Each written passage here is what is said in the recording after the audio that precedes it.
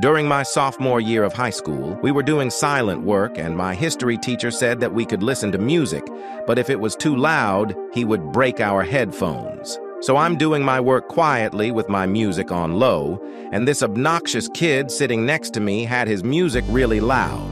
I could hear it over my music, but ignored it. My teacher thought it was me, so he comes up to me and ripped my brand new Apple headphones, looking ruthless.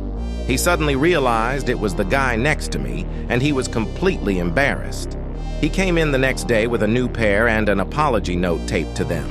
He couldn't look me in the eye for the rest of the year.